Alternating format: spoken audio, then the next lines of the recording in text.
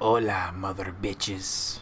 In this video, we're gonna be talking about the controversial new look for Domino in the upcoming Deadpool 2. Now, once this image released, a lot of people voiced their opinion on this.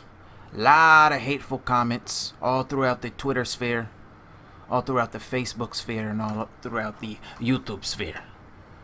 There's a small percentage of people who are cool with this look, but the majority are pissed off. Because in the comic books, Domino has pale skin, black circle around her eye, and slick black hair down to her shoulders. This Domino, she's a black girl, white circle around the eye, and she has a frizzy afro on top of her head. So I can see why people are mad, especially since Deadpool is so accurate to his comic book counterpart. Why would they go and make Domino the total opposite of her comic book counterpart? You know what I'm saying? Now, when I knew Domino was going to be in Deadpool 2, I was almost 100% positive that Keira Knightley was going to end up playing Domino. For two reasons. One, she started a movie where she played as a bounty hunter named Domino. Now, I know it has nothing to do with the comic book character, but still, just the fact that she played in a movie as a character named Domino, boom, right there, made her a perfect candidate. And to top it off, at the end, very end of the first Deadpool, Ryan Reynolds says, we might get Keira Knightley to play Cable, because she's got range. So, because he mentioned Keira Knightley, I was like, well, I know he's not going to make her Cable, but he most likely is going to make her a Domino. And sadly, we did not get that. We got this actress from Atlanta, which is a good show, don't get me wrong, but I don't think she's going to portray Domino the way we want her to. Now, let's go ahead and have a look at how Keira Knightley would look if she played Domino. Let's reveal. Oh, yes. Look at this slow reveal, baby. Oh my god.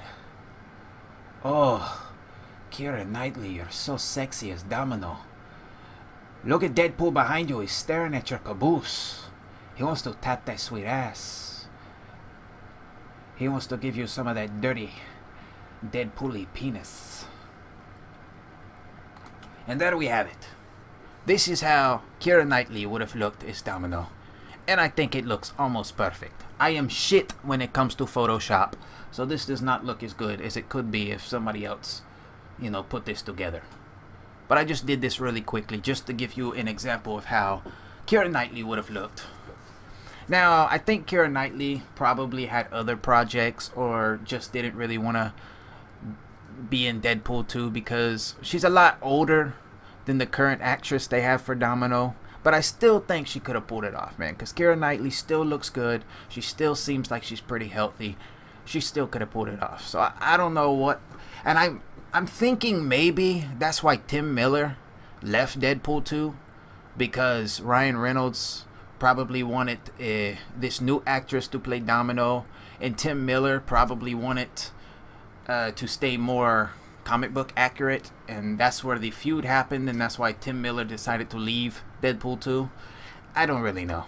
But anyways, what do you guys think? Do you like the new Domino look, or would you rather have a more comic book accurate one? Let me know in the comments below, and I will catch you on the next video. Now, before I end the video, this could just be a troll from Ryan Reynolds. Maybe he put this out here to stir up a flurry on the interwebs, to get our panties into a bunch. And when it comes time for them to release the first trailer for Deadpool 2, we might actually get this actress looking like the comic book adaptation of Domino. We don't know. We're just going to have to wait and see. We probably won't get a trailer for it till either probably February, maybe March of next year, so we'll just have to wait and find out. Anyways, thanks for watching. Sayonara. I was about to say adios, but I like to say sayonara. It just sounds better coming and rolling off the tongue. Sayonara.